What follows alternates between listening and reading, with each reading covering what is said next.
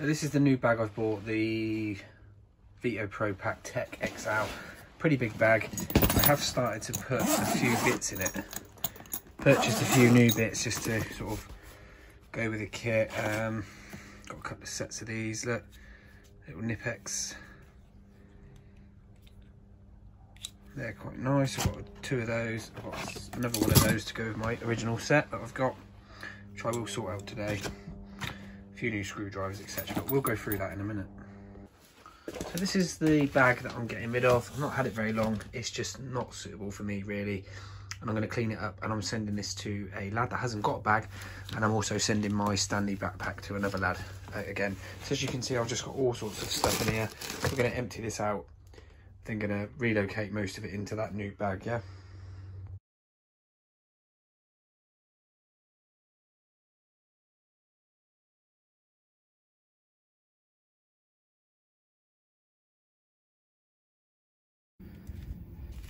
Well, I've been getting on with this van a little bit. Look, ignore this, it will look pretty in a minute. I don't know if I've ever showed you this. This is the false floor that I built. Bought some of that matting, which is really nice, anti-slip stuff. Once I've sorted this out, I will give you a better tour. Obviously got the two van volts. Yeah, with a ply on top. Works really well like this, to be fair. And then I can put all my stuff there. Still got a flat bed, and I can put, if I wanted to put a sheet of ply in here, I can. Obviously got the length, and then long bits of trunking or timber just go through that little hatch in the floor there. But let me get this sorted a little bit more, and I'll give you a bit of more of a tour. I'll show you the bag and etc. and what I've done with some bits and bobs. Right, so I'll give the van a little clean out, okay? So as you can see, this is the bulkhead that I built, and I just used some light worktop, you know, end stoppers for these, just to keep it neat and tidy. Give it a clean, and then under there we got the two van volts. One houses the tester and stuff, one houses all the power tools. Here is literally just miscellaneous cable boxes, sleeving, etc.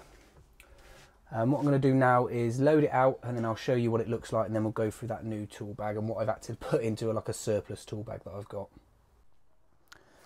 So yeah, what I'm doing first is putting in these two boxes, yeah, that house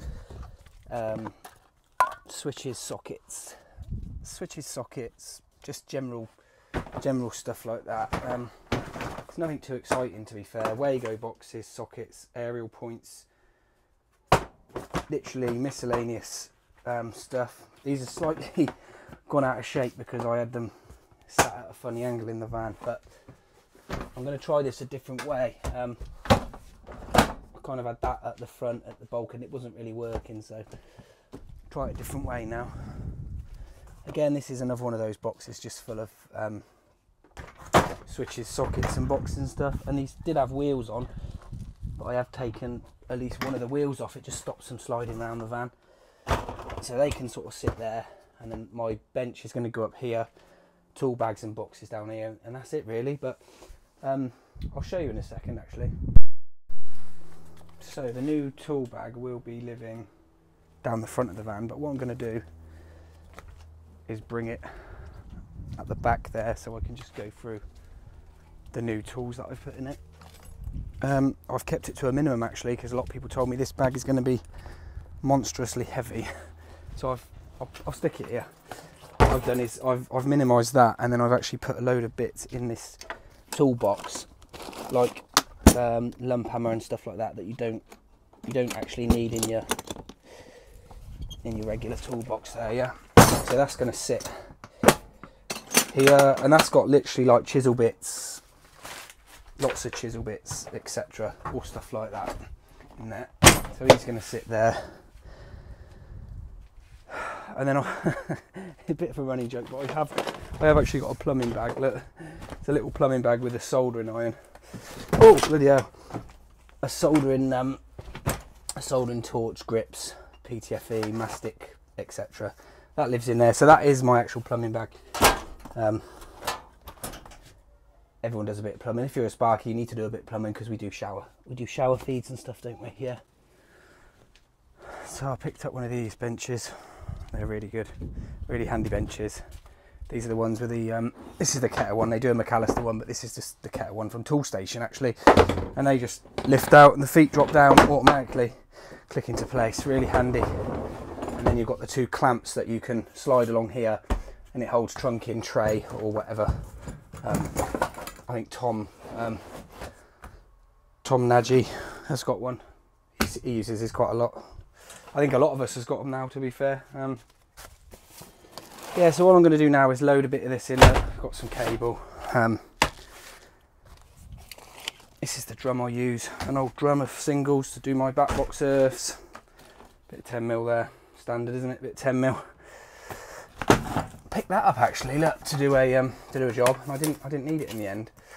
I did it a different way, but that's one of those Luden surge protectors with the 40 amp C-type breaker and the little surge protector that goes at the mains. I'll probably use it on another job. There was no point in sending it back. I think it was only sort of 70, 80 quid, which is fairly decent. So I'll keep that one on the van just in case. You know, you always end up with that box of crap in the van that you never really do anything with. I'm gonna have that. I'll show you that in a minute. Bit of a wander lead that just lives under here with the transformer, the rods, long drill bit, and what else is under there? Radio. So the radio's under there. But I need to get a new lead for my transformer because I decided to pull off the other day. So these scuttles are really good, much better than a dustpan. Not that electricians do much of that, do we? Clearing up. Allegedly. I'll probably try and put these little drums in there when I've turned you off. So I went to the shop the other day. Managed to get some masks now. It's only an FFP2 JSP, but it's better than nothing. It's nice to see some stocks coming back now for tradesmen rather than the public buying all the sort of FFP3s and 2s that we need when all we're meant to be having is sort of face coverings, ear defenders, and that's that tuber drill bits that I did. I think Andy was my mate, my old mate Andy. He came up with that, so I stole his idea. But that's his. That was his idea actually. I think, or he might have got it off somebody else. That's how it normally happens. I'm just trying to fit. I take that out of there. That doesn't need to be in there. Bloody screw box. That can go in there. Wagos and stuff in there. And as I said, I've got my Nikita gear in here. These Van Volts were £250 each, but bloody worth it, I tell you. So we're getting there now. What we'll do is drop that down there. The steps can live there, and we'll go through that tool bag now. Right. So here we have a VETO Tech XL bag. Hopefully you can see that, yeah. What I've done is I've actually bought a few new tools just to improve. It's actually tools to get rid of tools, if you like. So rather than having sets of grips and adjustable spanners, I've managed to buy those Nipex. I'll show you those in a minute. So I picked up a new Q-Tech 103 tester. Also picked up this little backhoe set to replace my Titan, which is no longer the Titan, but I lost a few bits and a few sockets, so I thought I'd upgrade to that backhoe set. Also picked up a Handyman Testerman leakage current tester, just does AC, yeah, not DC current. As always, got me armoured slice, me miniature hammer, junior hacksaw and a Stanley knife. Got a bubble level, junior bubble level, and I've also picked up a new Handyman Tech continuity tester, stynal tester, sorry. Paintbrush for cleaning out boxes and skirting boards and stuff, and then I couldn't part with these two drivers, just my PZ and me flat. These feel much nicer than the new ones I bought.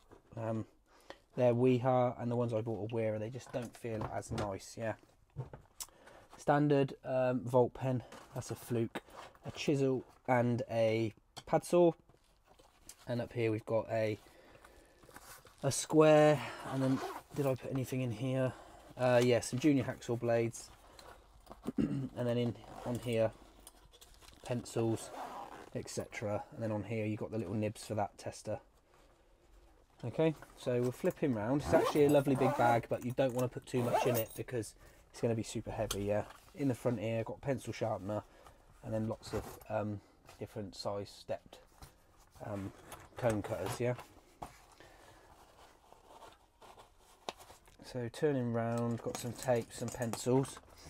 This side of the bag, standard tape measure, and then I've got the two Marksman, the deep one and the standard box one. Don't know the difference, but they're the same price, so I've picked one of each, and I'll just replenish those when they run out.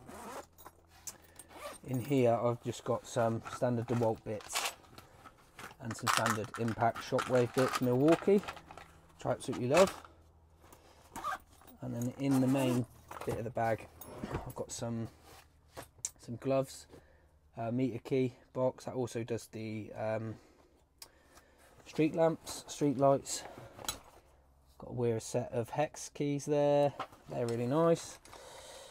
Standard Sharpie pens, and then array of screwdrivers, my 2 taps, 4mm and 3.5, which is the standard sizes, and then literally all of the gear you're going to need. So pliers, long nose pliers. I had a bit of a fail with my ones the other day, the set that go with those, so I've picked up these Draper Experts, really nice, really sharp. A new set of Fatmax tin snips.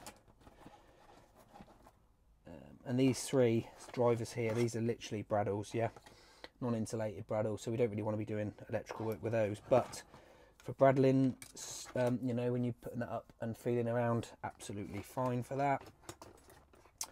I've got a standard set of trunking cutters, which does round pipe and trunking up to MT2, YT2.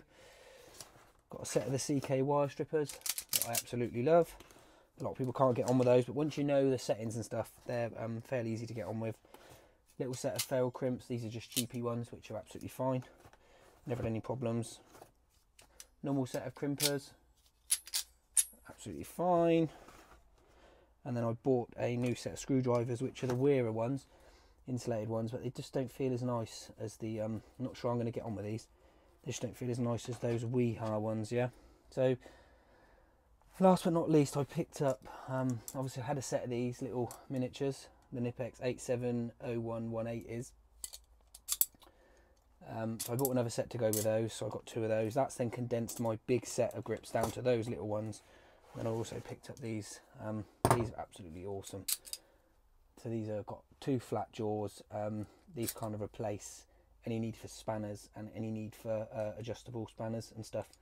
So you can do up armoured glands with these, look, without wrecking the brass, which isn't brass, on the glands, yeah. Anyway, that is just a really shortened version because I don't want to bore everyone to death.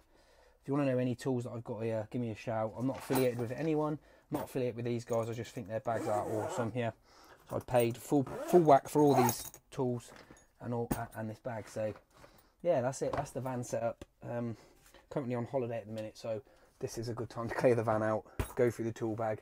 I've got the two bags that I'm giving away to the 2 lads. They're ready to go. They're going to be in the post tonight. So yeah, bit of a different one, but hey ho, that's the way it is.